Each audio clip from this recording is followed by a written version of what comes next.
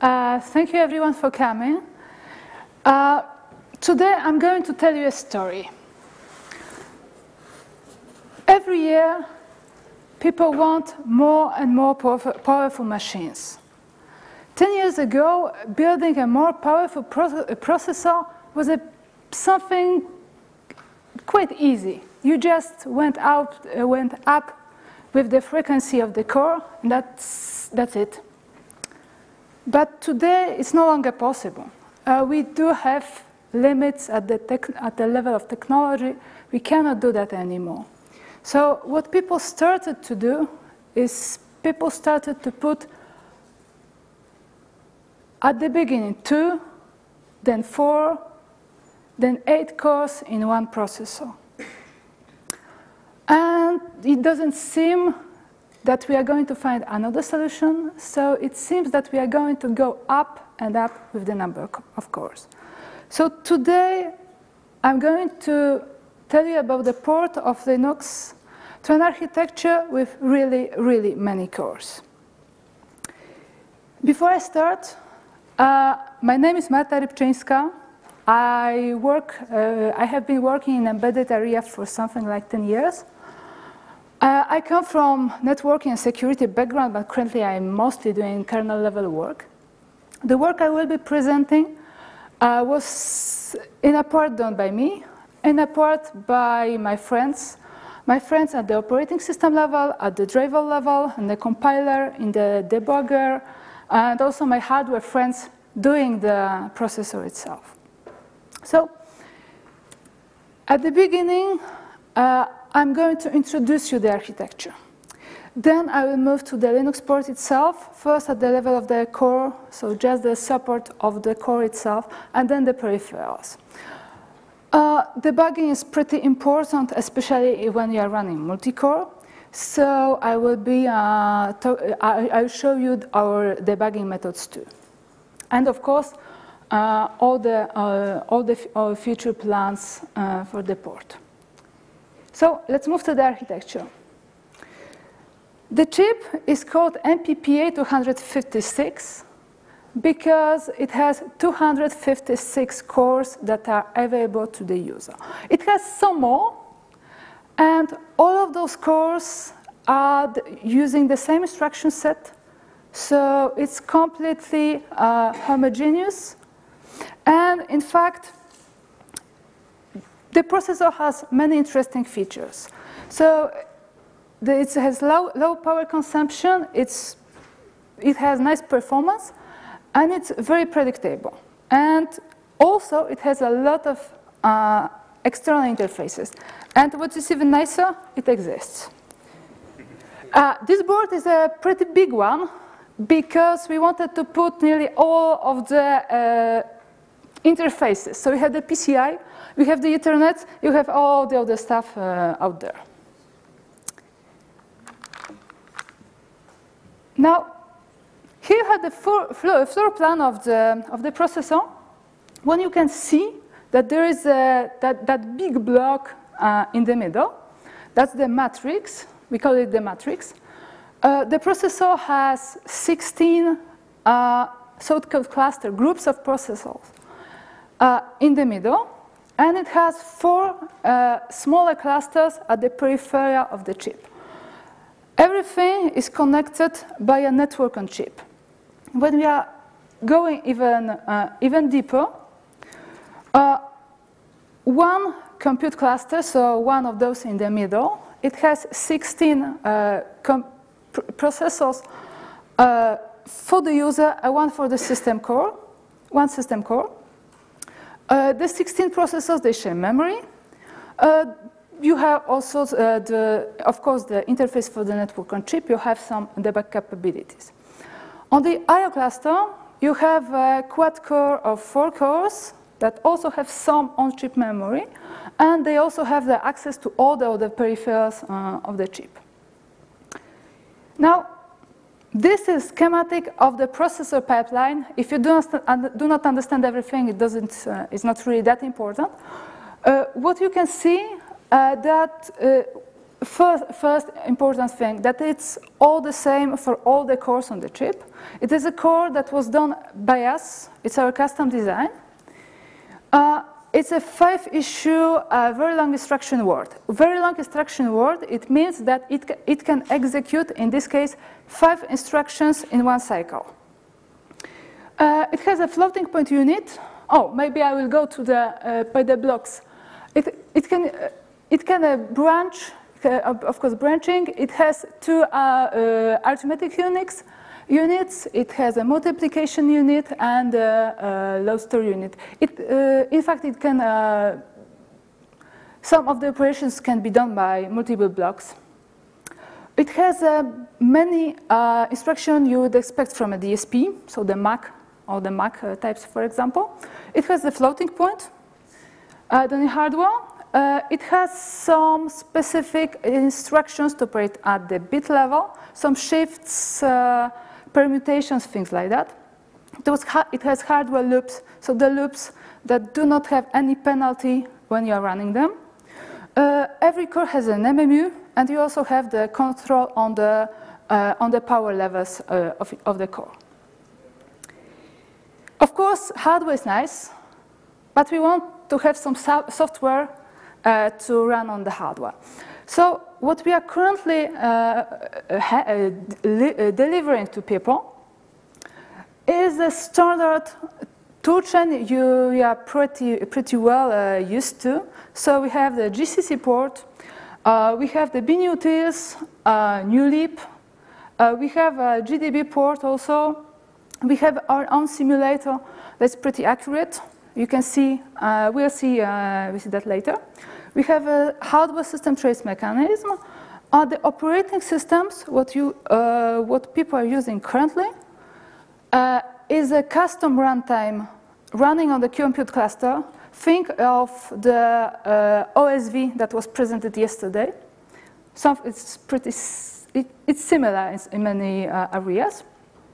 And we are running currently RTMS port on the cluster. RTMS is a real-time open source operating system. We also have drivers, especially the PCI driver. We have many different programming levels, but I'm not really going to talk about them, just about one of them, because this will be easiest to understand for the Linux people. In the POSIX programming level, each cluster is represented and is visible like a process. So your program starts in the cluster. It can run 16 processes, up to 16 processes. That start on the cluster, and in the cluster you do threading between, and each thread will run on a separate core. We do offer the communication mechanism between the core in the form of an IPC mechanism. At the threading level, you can either do pthread yourself, or you can be helped by the compiler if you use OpenMP. I think I do not have to tell you at this conference why it's nice to have Linux running on a chip.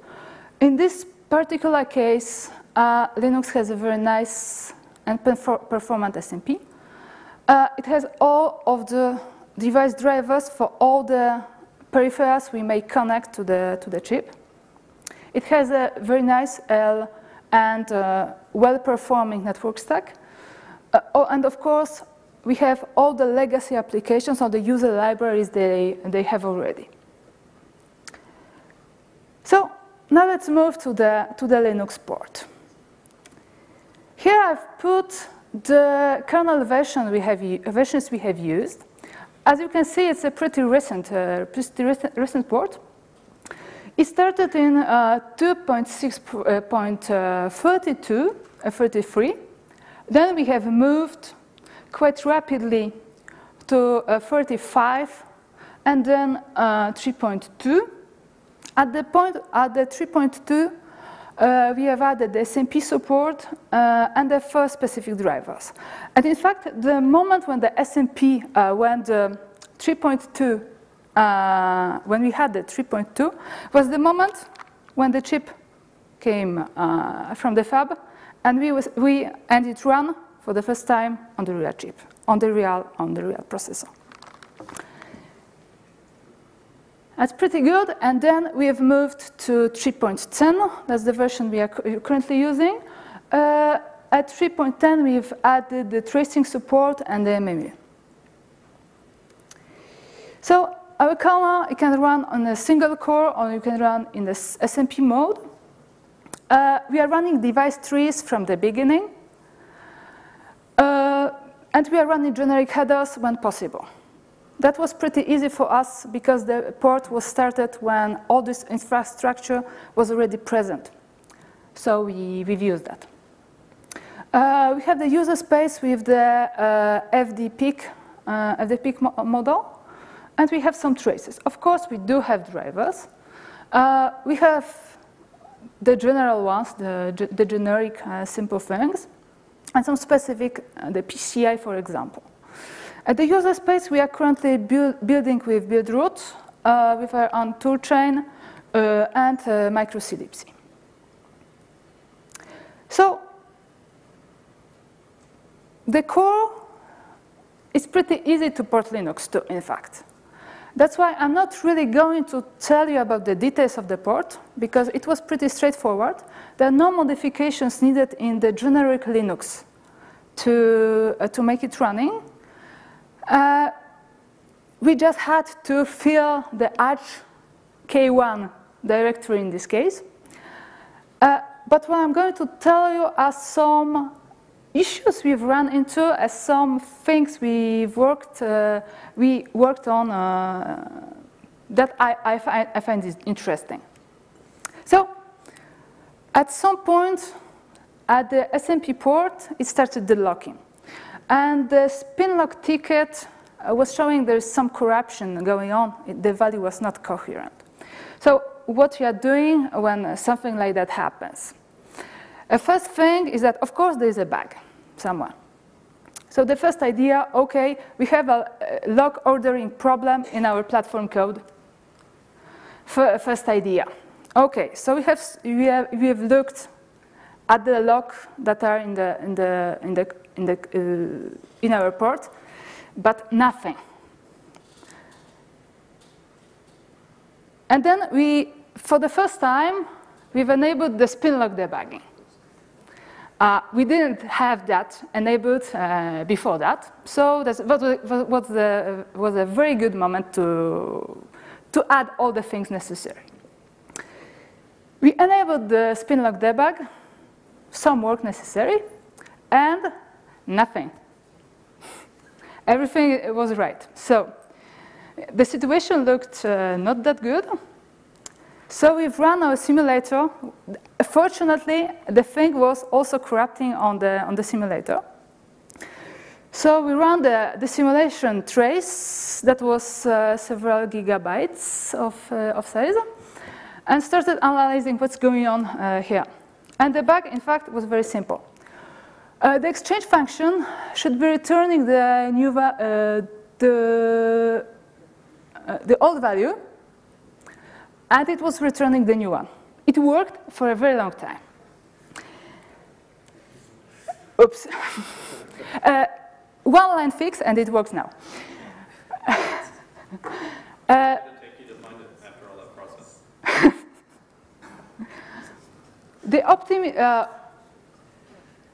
Another example, the atomic operations. Atomic operations are used in many places to do some things you need to synchronize.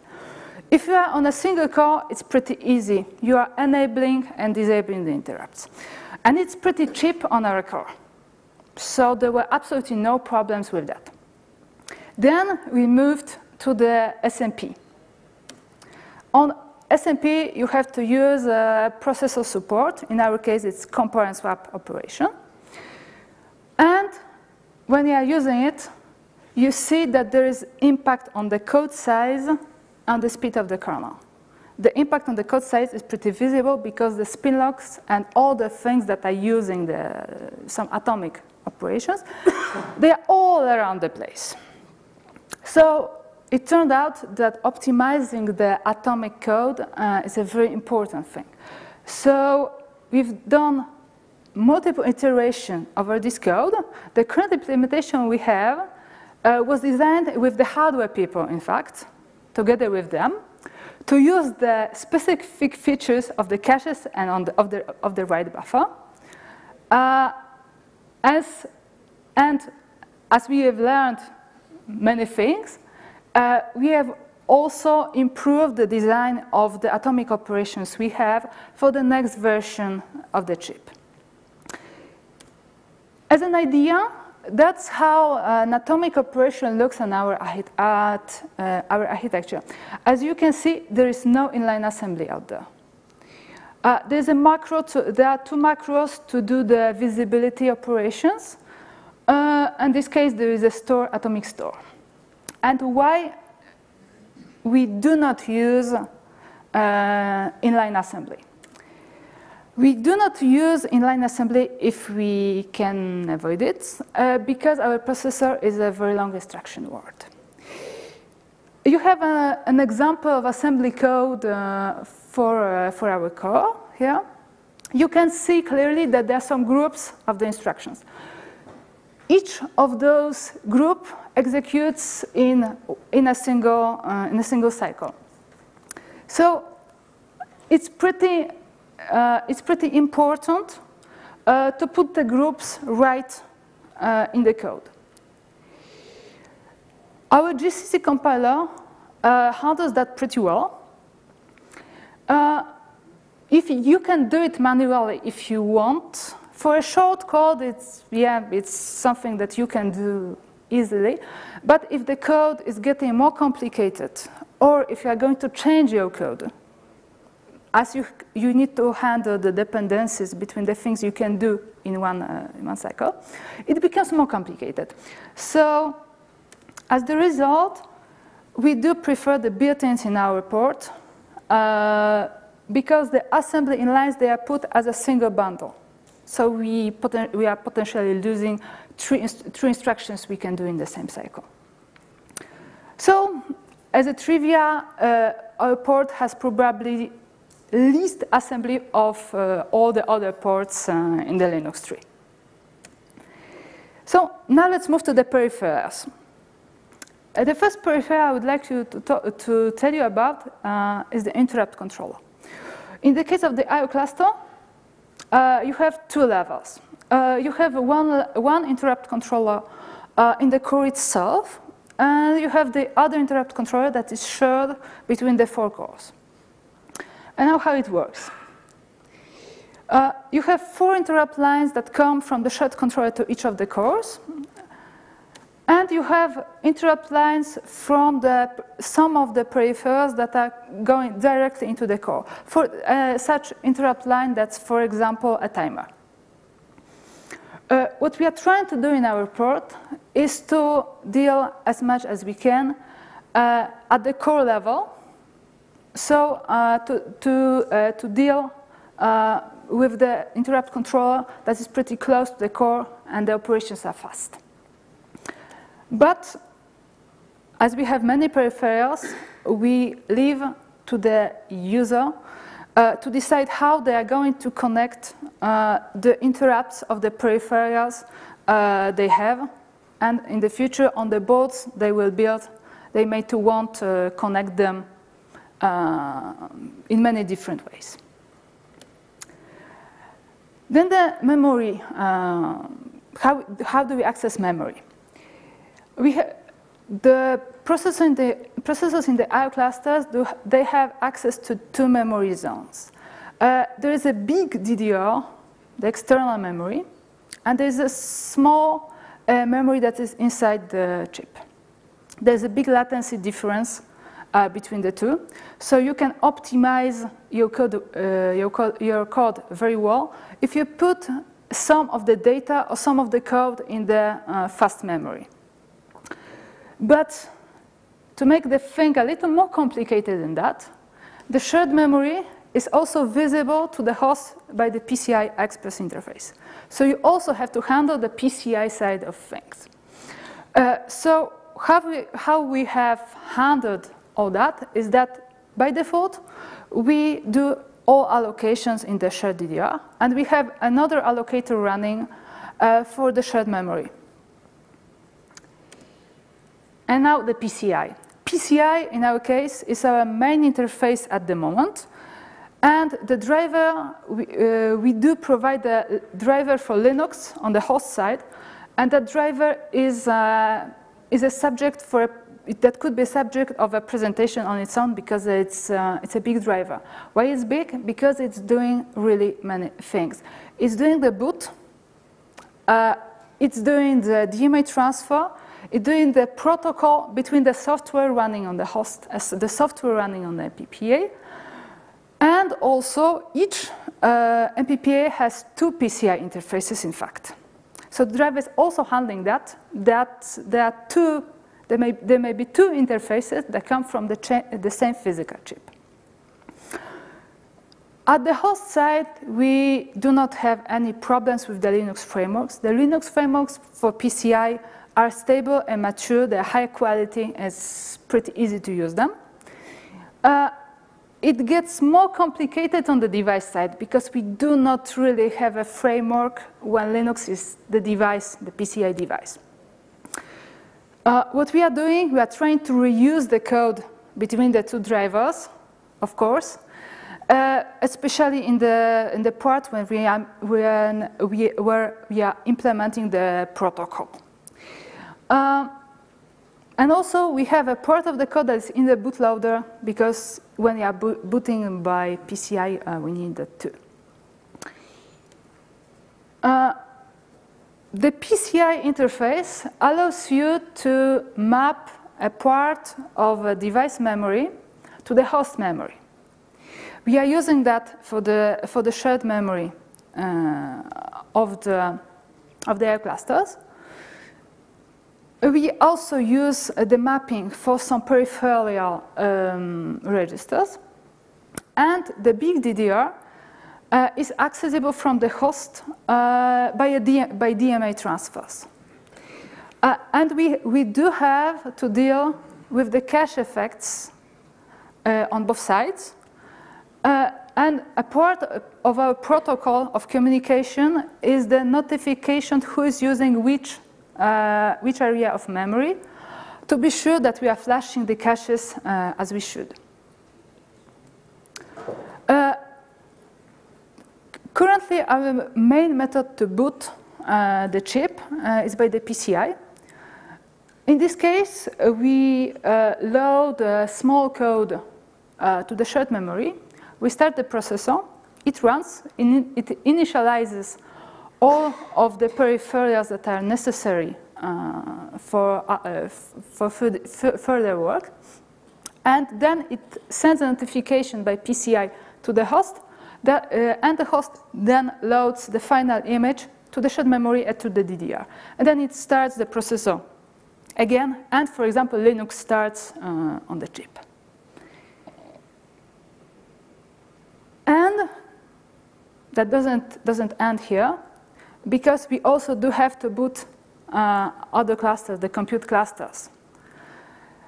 The images for that are put also to the DDR, and that's I/O cluster that's doing the work to send the images. Up to this point, I've told you about the subsystems that we have stable and that they are working well. And you will be able to see them working today in something like 1 hour, I think, at the demo session. We are currently working on some other device drivers. The network on chip driver, it's a very important one. As the network on chip is high bandwidth, but also the main method to communicate between the processors. It is very important, and it is also used everywhere. So we are using it in the kernel space to do the boot, to do certain drivers, and we also need to allow the user space to do the IPC to be able to communicate between the parts of the application. Currently, there is no API in Linux that supports a type of a network-on-chip interface. If you are maybe working on something like that, we'll be very happy to hear from you, because we'll have to propose some API for this. So we'll be very happy to hear from someone with similar experience to have some interface that works well for everyone. Just a question. So are the computing clusters actually coherent to each other? Or all the communication goes through the network on chip? All the communication goes through the network on chip. And the memory is sort of segmented, there's allocated per cluster, because you have a huge shared DDR, right? There's private memory for each cluster. Yeah, but I'm talking about the big one, the main DDR Yeah. you're using, right? Is it partially allocated per cluster? Because that's why I've asked about coherency. It's completely configurable in software. So effectively, a cluster will just use a part of the DDR on its own, and other cluster will have another part. It can. Okay? It can, but it has to pass through the NOC to do that.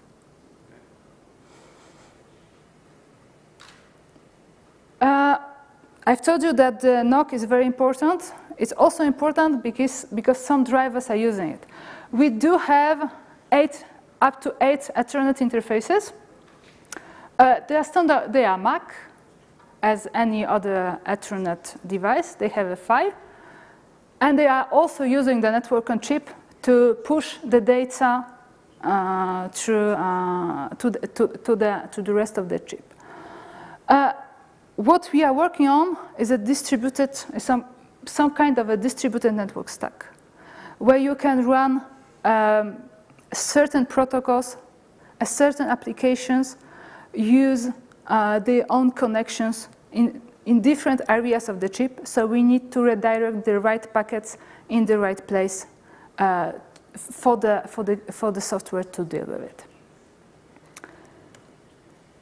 Now, let's move to debugging. We have a number of debugging methods. At the high level, we do have hardware traces.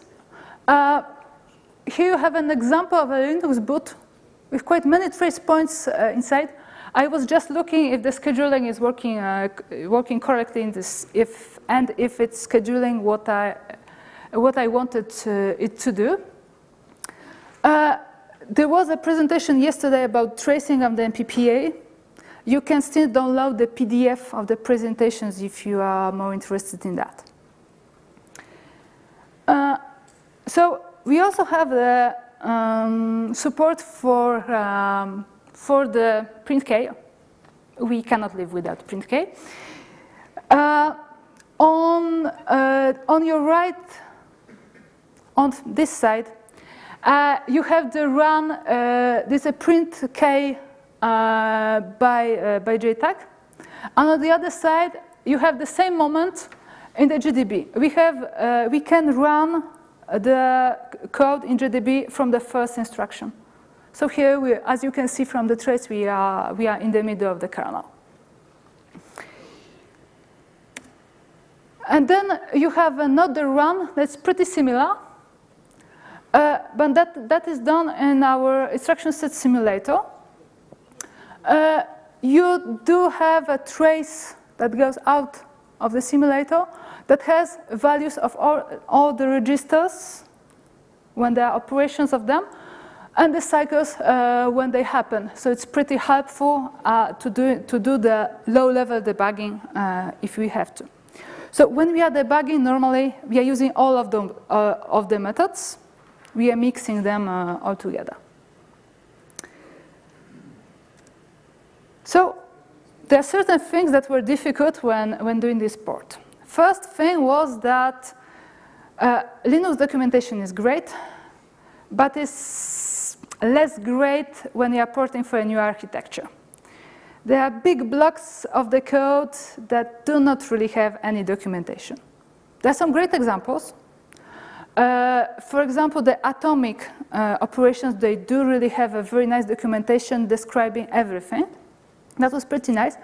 But in many places, we just had to look into other ports to understand what a specific function is doing and implement, and why it's doing that, and implement that in such a way that it will work well for us. As we are a startup, we are doing our processor. We are also reaching limits of our own software. So when I'm debugging a bug in Linux, it does not really always mean that the bug is in the Linux port itself. It may be somewhere in the other place. From the beginning, we are trying to be mainline compatible to get included when it will be possible. That means that from time to time, we are not doing dirty hacks. We are doing proper solutions. One of the examples is that we've seen one of the architectures having some comments about them of one of the new architectures, having comments of them not using device tree when they wanted to merge, and we started using device trees. It was just at the beginning, so that was pretty easy to do. It's also pretty hard to split some parts of the work on porting of Linux between multiple people, because there are too many dependencies of the things you need to do. And it also, the Linux port, it takes time to do. And we needed some operating system to run on our processor to test it. So that's why we ported RTMS first. But it was not all difficult. I find it quite surprising that the debugging, in fact, wasn't the hardest part. This, in a big part, that's because of the tools we have, of different levels of tools we have. So I can choose the right tool at different level of the problem. Another very nice thing was the existence of generic headers. So we are using them everywhere when they are available. I think that they are very good help for people doing the new ports, and I really like that. Also, there are some architectures that have been merged recently, and the code is less complicated than the code of some other architectures, some more ancient architectures. So that was a pretty nice source of examples how to do things. So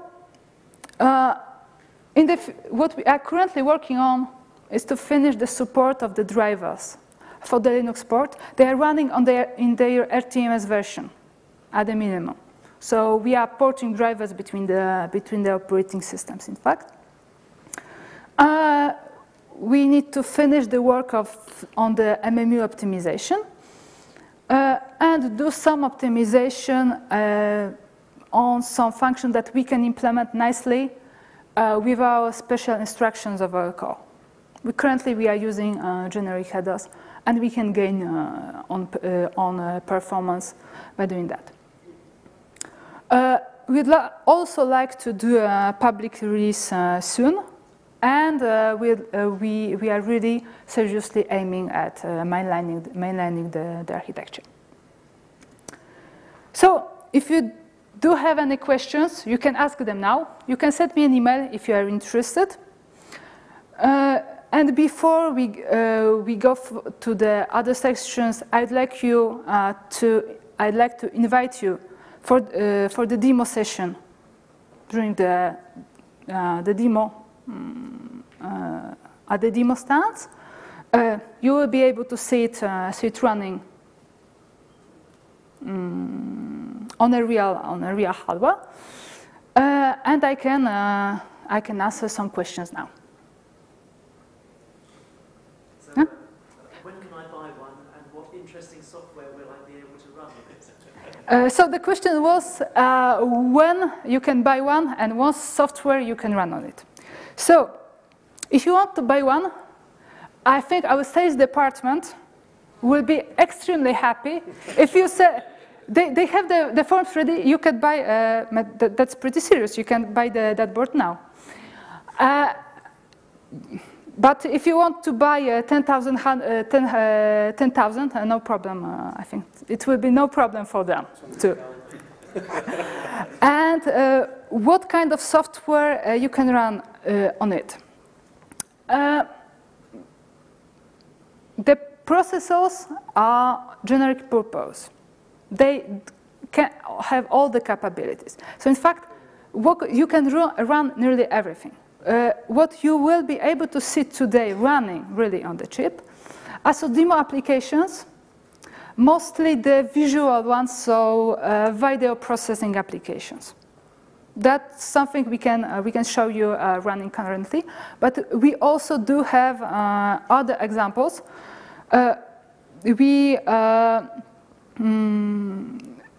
For example, we are running some networking applications because we have many network interfaces there. So in fact, whatever you imagine. And it can be programmed in C, so there's no problem really. Yeah? So was video processing like the core application you were thinking of making the CPU? I mean, I know it's general purpose, but there must have been some particular targets you're having with application domains you want to use it for.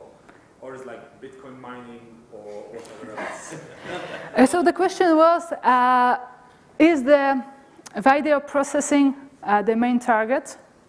Or maybe we are running other things too. So the video applications have some nice properties. They need a lot of processing power. So they can use the processor pretty well.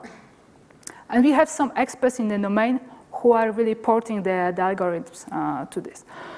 We are also running some cryptographic operations. So if you are interested in Bitcoin, I know the numbers for the SHA algorithms myself pretty well. And the other things, yeah, you can run them too. How is compared to the CUDA solutions in terms of power and costs? To the CUDA? Yeah. So the question was how it compares to the CUDA.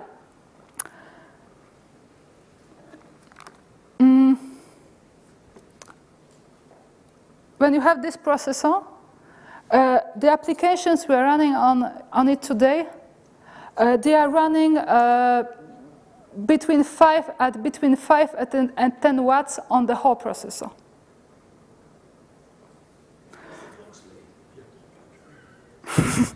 I think, yeah, that you can compare it with GPU that takes a little more than that.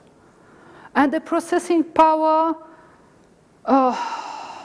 you can send me a question. I will check the gigaflops per second number for you if you want, because I don't remember it at the moment. 200? 230 gigaflops. Okay, maybe 200. My colleague says 230 gigaflops.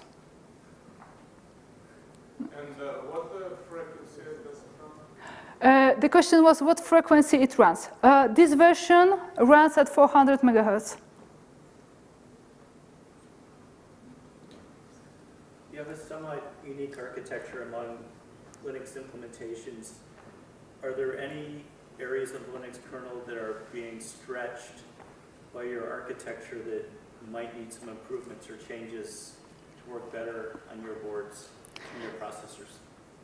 So the question was that our architecture is pretty unique. So do we have some problems with some kernel subsystems? The answer is that at the core level, it's not really that complicated. At the core level itself, and at the processor group itself, there are really not many problems. It's getting a little more complicated when we are in the device drivers. For example, the API for the network on chip interface, that for us is absolutely critical to have it a very high performance, because that's what's driving the chip. So we cannot compromise on that. So we are pretty aware that we'll have to propose an API for that, because there's nothing. Is the network stack adequate then, or do you bypass the standard network stack? The question was if the network stack is adequate. We think that yes. If we are running multiple experiments currently, and if we find something that needs tweaking, we'll be definitely posting some patches on that. As you said, this CPU is placed on an extension board, yes, and it works something like coprocessor in a bigger system, yeah, and it runs Linux. So, is it possible to build a standalone device with the CPU that boots itself to Linux? So the question was if it's possible to have to build a board with this chip that boots on standalone, and the answer is yes. We are booting currently by PCI because that's how we designed our first testing board. There are other boards coming soon that will be booting differently. In general, we can boot from flash also. Without any external? Without any external things on the board, this processor can run completely standalone. How do you perform load balancing on such a large amount of processing cores? The question was how to do the load balancing on. I want to add something because there is a paper by MIT researchers that shows that Linux scalability is limited. In their research, they showed that it was limited somewhere about 48 cores. So the question was how we are scaling it all, because there is a paper showing that the scalability of Linux has its limits at a certain level. So the answer is that currently what we are running is the Linux on the peripheral side, on the 4 cores for Linux, no problem. And in the compute matrix, we are running custom runtime that's running one thread all the time. So we do not have the problem of we are not running a scheduler on it. We have enough cores to have each to give each thread its own processor. But then you need some spatial, some non-standard programming model. It's not like I can sit and write any program to run. So the question was, in this case, you have to do the programming a little bit differently. When you want to program a multi-core application that works effectively, you may start from your sequential application, but you will have to find the parallelism in this application. There are some that do exist, some tools that do it automatically, but normally most people do it in a pretty manual way. There are tools that help you in that, but currently I do not know of any tool that will be totally, absolutely automatic. So you have to, in fact, you have to think how your application works to make it work well on multi-core. It's also true for x86 with 16 cores, for example. Yes, but in x86 you have 2, 4, 8 cores. Here you require me to think of 256 cores. So the comment was that in this case there are a little more than 16 in the on the Intel side. So I would say that simply, when I'm running an application for MPPA, everything that can be run, that I think is a little independent from the other things, I put a thread. Simply.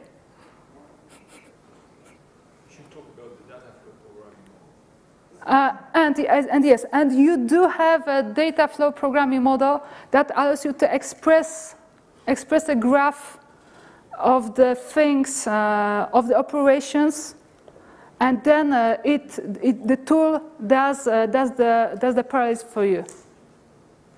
So what I don't quite get is, okay, say I have 256 cores. If I would write in POSIX or however in Linux 256 processes, would I need to do anything extra so this thing runs on this cores? Or is it the standard Linux programming model? So the question was, if we write 256 processes program, do we have to do changes in application? So currently, you have to change the IPC communication a little bit. Say they are independent. I make a hello world, okay. 256 processes. So the question was, if we have a hello world, 256 hello words. That's 256 hello words, no changes. Okay. You will just have to write the program for the R cluster to boot all that. Okay. But that will be a loop. So, just to clarify the model, you've got your Linux up and running, okay, on the platform. You do cat proc CPU info. Yeah. How many processors do you see? One? 4. Can provide you the it depends. 1 or 4, depending if you're running single core or SMP. And the other thing is something else. Well, that's exactly what I'm trying to get to, right? Because you have 256 hardware thread executions. I mean, hardware execution threads in the system. But it's not under the Linux scheduler. The question is if there are 256 hardware execution units for the kernel. And how do you map it into the normal Linux, into normal Linux system? That's so the Linux is running on the peripherals, okay.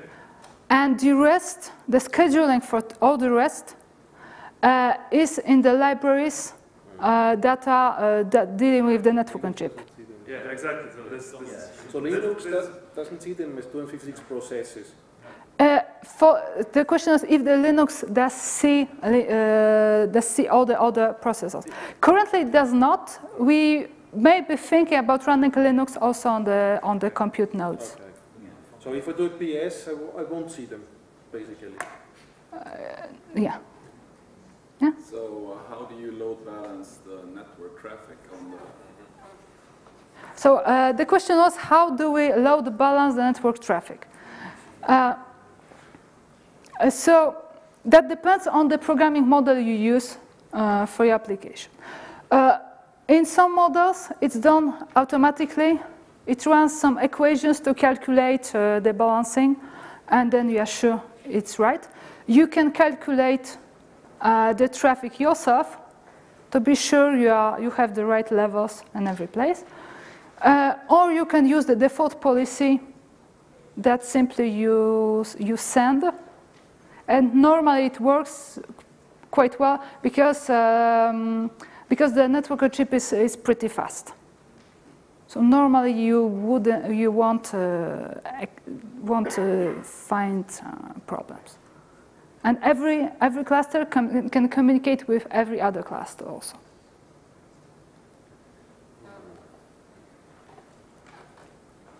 Do we have any other questions? Does it share any heritage with a processor called the ST200? heard of that. The question was, does it share something with ST200? It's very similar. Also known as an LX. Yeah. We are based in Grenoble area. I think that answers your question. Even using the same stack pointer register, I noticed. But to be totally honest, although we have a good chunk of people coming from ST, we also have people coming from Cray, from Sun, some from HP. So it's not only, don't leave the room with the impression that it's all ST microelectronics. Okay. Any other questions? Okay, I do not see any, so thank you, and I see you at the demo session.